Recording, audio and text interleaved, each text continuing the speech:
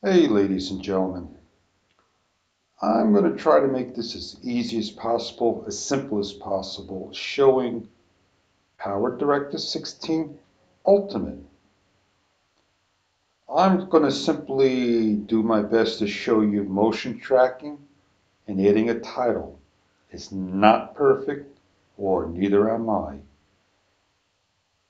Down here, I open up the 360 editor, and I do apologize if certain things struggle as I'm using Cyberlink screen recorder that came with the software. Allow it to open up while I have another program right here that is not running. So this kind of delays everything in the CPU just a little bit.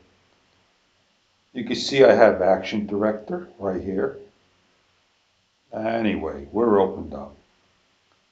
So we got a little hesitation and lag.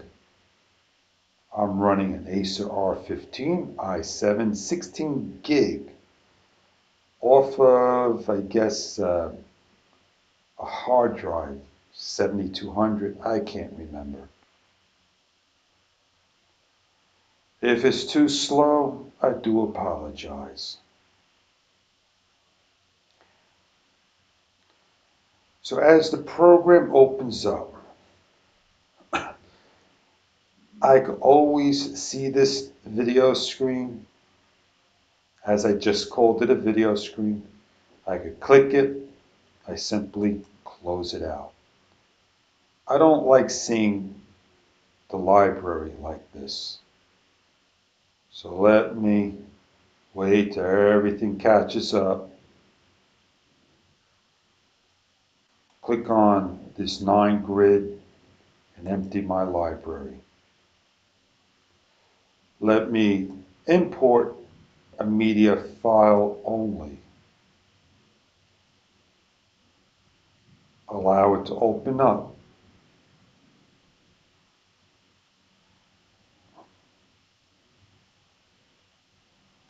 Click it again. That hesitation of the jump is what I get with this machine all the time. Let me go into my pictures. Let me go into this video. Let me go into my walk.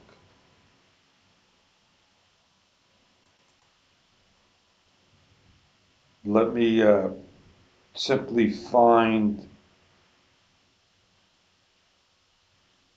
just take this one for example.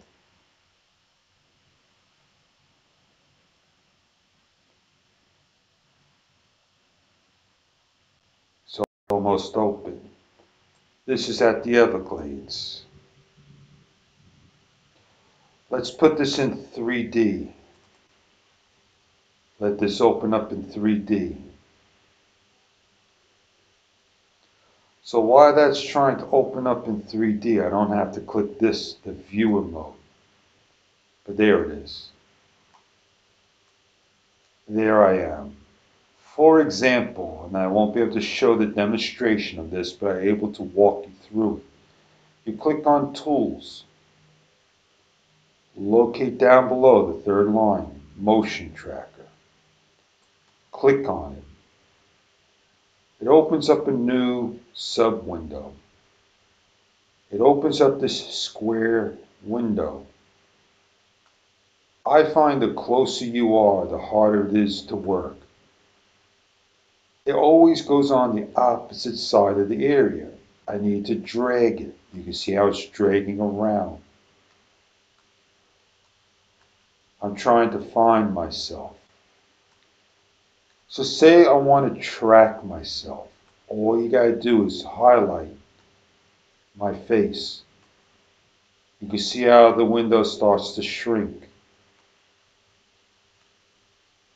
I'm in here. Make sure that X, that plus, is dead center. If I had a hand, I could track the hand. I would shrink this down. I don't come over here to the text, but you read the steps. Drag the election box to the mark, the object you want to track. click the track button, which is right here. When I click this, this is going to start to track. You see it's highlighted in yellow, it's following me. Let's stop it. Now I click on the T. I type in person. When I do this, it defaults at 36 font, and that is too big if asked. They should have made that a lot smaller. So I simply open up, scroll down, and change it to 14 or whatever size I want. So now when I move, that title that be here in blue will start to follow that track. Say I didn't want a title. I take the title, I drag it in. I make this box as big as that. I go over here to the image, picture in picture. I open it up. Are you sure you want to remove this attached object? I now import a picture from my hard drive. I simply take this picture.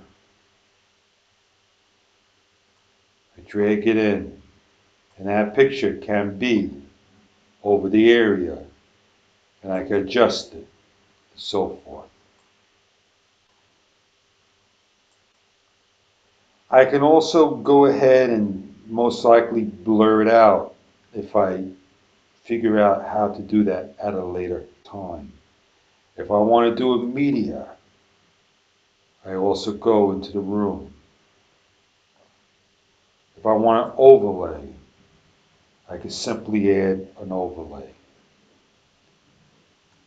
So these are the things I can do in the program.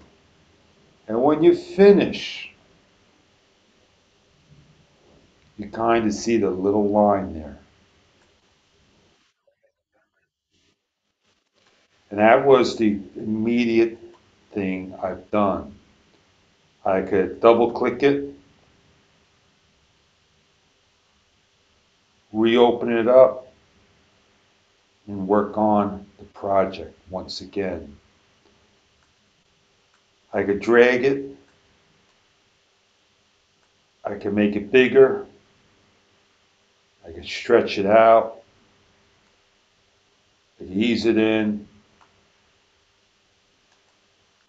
so forth, manually. I can maintain the aspect ratio, I can ease it in, all these other things, and I can blend it. So I hope this small demonstration is not a tutorial of using motion tracker, located right here.